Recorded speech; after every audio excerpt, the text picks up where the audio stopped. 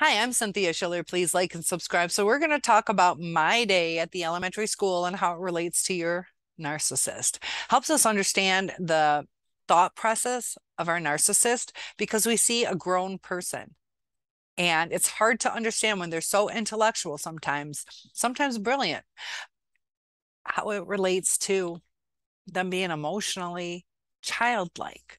So, if anything I say today kind of resonates with how your narcissist acts, it might kind of cement the thought that narcissists are in a childlike state. So, I'm going to talk about my day. I had my first class. I teach art now, and they were pretty disruptive. And so we had to line up again to get them to settle down. I told them to silently find a chair. And, when I'm out in the hallway, they're walking so the line can come in and they go sit down. They're disrupted. They hear what they're supposed to do and they don't do it. And so we had to redo it again. So I told them that, you know, I need to be able to maintain classroom management. And I had a special treat for them. I was going to take them out today. We were going to do like shadow pictures, and they have to follow the rules. And until they follow the rules. So as I'm telling them that I wanted to take them outside, that I wanted to do certain things with them, but I have to have them follow directions. They're still talking. They're still, some of them are turned around, talking to each other, touching each other. Finally get them settled down and I bring them into the classroom. So they're still kind of acting out, but a little bit better. They finally settle down, but they're only settled down because they want to go outside. So they're doing their best for the privilege, just like our narcissists. They're going to act somewhat okay if they want a favor, if they want sex, or if they want us to drive them somewhere, or they want us to help pay a bill. Whatever it is that they want, they'll settle down. So even though with those kids, I told them, I'm not going to take you outside. They're still trying their best. So, like with our narcissists, we're like, look, I told you it's over. You cheated on me. That was a deal breaker, or whatever your deal breaker is. Some of you got discarded. We'll talk a little bit about that. But if you left, the narcissist still tries. And it's like, even if they told you. So, how does this relate to the emotional state of the narcissist? The kids, they act out. You talk directly to them. They know that I'll always let them go to the bathroom. All they have to do is raise their hand. They don't follow the simple directions. They don't commit that to memory. They just shout out, just like our narcissists. If we're like, look, this is how to run things smoothly in our relationship. We have our boundaries, just like I have my rules in the classroom. They don't commit it to memory, just like the kids don't. It takes a while, but some of them learn quickly, some of them don't. But they just think about themselves. I want to go to the bathroom. I'm bored. I want to go to the bathroom. I had to pee, whatever the reason is. Or they'll just go and start walking out the classroom and you have to like call them back. And it's easy. All you have to do is raise your hand and you can go. I just need to know. The narcissist is often grandiose. They're funny. Think about your class clowns. Why do they act out? They want attention. So they're going to be silly. So everybody laughs, everybody looks at them. That's why narcissists, they can be really funny or boisterous.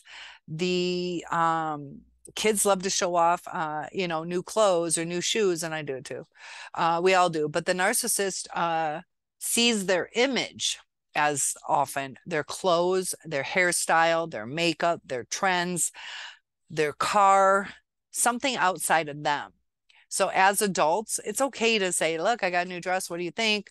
But it's different than having that as your identity. And narcissists often, you know, um, are into their image.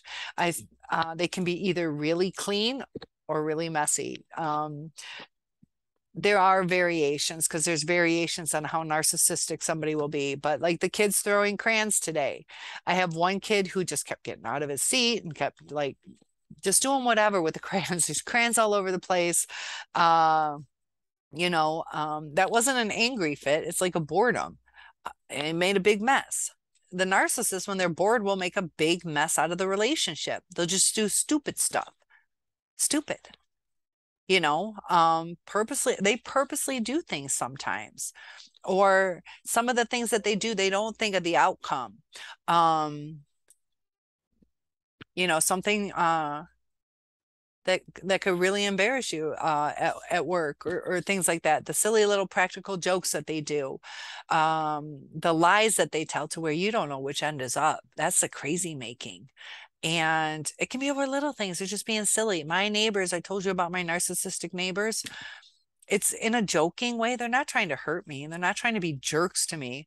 But, they say a lot of things. I'm like, I don't even know if it's true or not, because they continue it. Me, if I say something, sometimes we all get sarcastic, but I'll be like, I'm joking, like, oh, I just won Miss America, just joking. But I don't carry it out, or let you believe it. Because they had said next door that their two cats like followed one across the street, the human across the street, and both of them got killed by a car. And I'm like, what? And he's like, yeah, and continues on with the story. And I'm feeling bad. And you find out later when you see the two cats walking through the neighborhood that he was totally lying. So, they took energy from you. Like, you feel sorry for them. I didn't, but sometimes we give gifts for things like that, or made a meal, or, I mean, it's cats, but some people do that.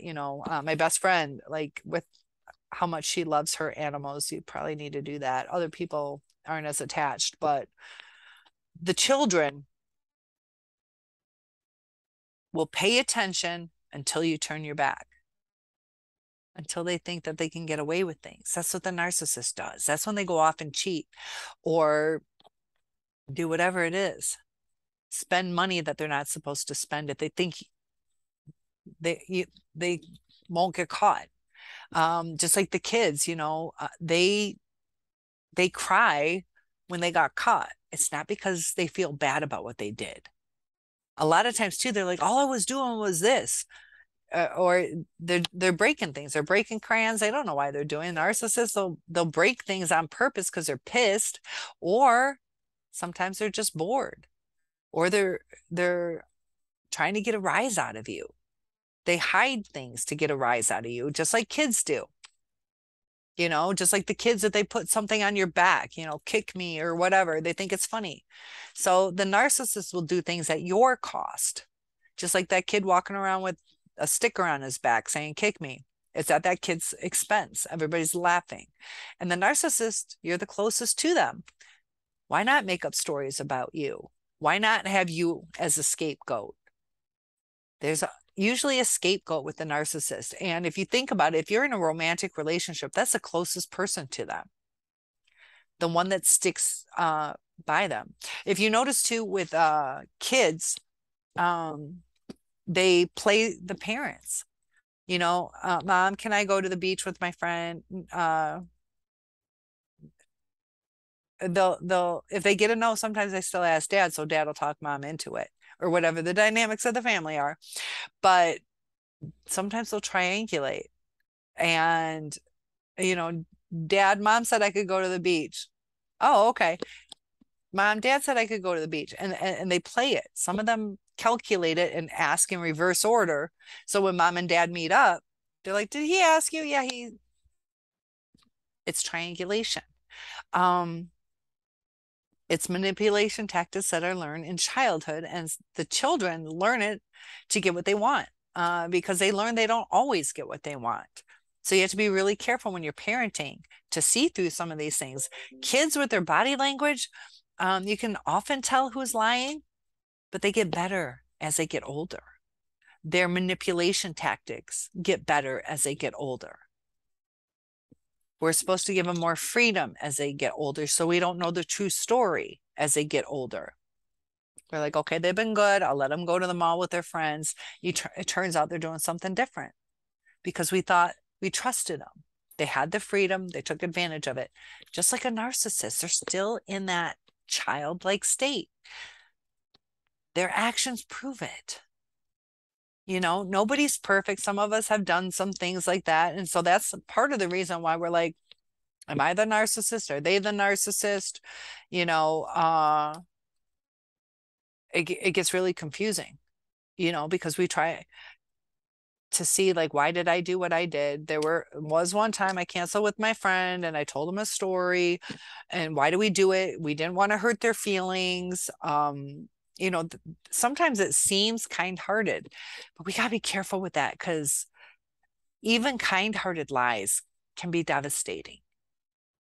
Sounds weird, but sometimes they can. There are some, I'm never going to tell you, you know, my kid's in the closet, go ahead and murder her. I know you just broke into my house. There are some, it's like, I'm not coming up off that lie. I don't care if there's repercussions, that somebody went, you know, late to work because I lied. There are times for life or death situations, definitely lie to preserve a life. You with your religion, if that's against what you believe, comment below. I'm open to it. I'm a Christian, and you know, we're not supposed to lie. And sometimes we struggle with that too. You know, what is the right thing to do? What is the right thing? You know, mitigating circumstances. Are there mitigating circumstances?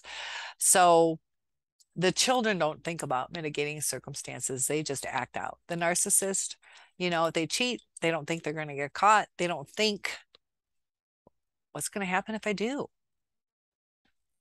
They most of the time have a game plan on what to say. They'll calculate things. You know, you see some, they'll go get receipts at, you know, I don't know, a restaurant or whatever, and they do a, and not even, I don't know, just they order it and pay for it and don't even eat there, or they just have it on their credit card.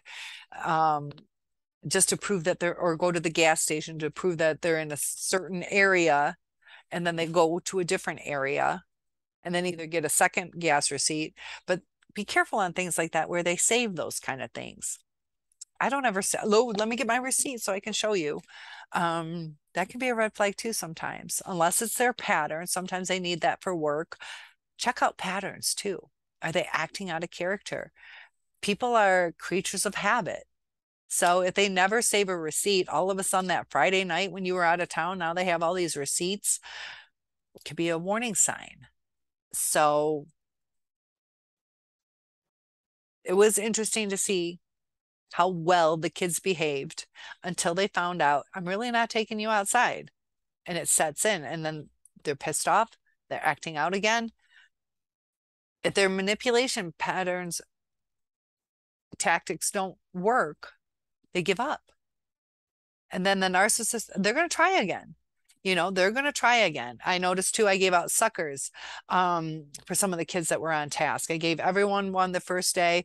And then as kids are on task, I give them certain rewards. And so you see the kids like being good, and they are like, are you giving out suckers? And then if you tell them no, or I already gave out 3 today or whatever it is, then they give up, like, oh, why bother anymore? So the more I'm in the schools, the more you can see the lies, the manipulation, trying to get to that calm down corner, the acting out, the not listening to what the rules are or how to behave. Even telling them you're going to get your way. We're going to get to go outside. And they're like, okay, cool. All they hear is we're going to go outside. They don't hear that when you act right, we'll go outside. They hear we're going outside. The narcissist is like that. You know, if we go to counseling, we can get back together. They hear we're going to get back together. They're like, if we go to counseling. So they might take in 10% of that. Like, okay, yeah, we'll go to counseling. Oh, we'll set it up, whatever. And then when it comes down to it, if they go once, they might go once. If they continue on, they're going to blame you. They're not going to take accountability. It's a mess dealing with narcissists. It's like dealing with a child. And, you know, there are times, you know, you kind of interact with your students like a friend. You sit there and play on the playground with them, or you color with them, or connect with them. Things can go pretty easy then. Just like with our narcissists, it's pretty nice. We're playing around, having fun. But when it's time crunch, you know, cleaning up at the end of the day, they are berserk. just like a narcissist. If there's any um, responsibility, or if there's any time constraints or stressors, it all goes to shit. So I just thought it was interesting. And um, whew, long day at work. So please like and subscribe. Comment below on some of the things that you've known. Just like bullying with people, or touching when you shouldn't touch without permission. That's why sometimes with sexual things too, you got to be careful where narcissists feel entitled to push their luck with things. It's a game to them. And please like and subscribe. One-on-ones are available. Topic requests are always helpful. And I'll see you in the next video.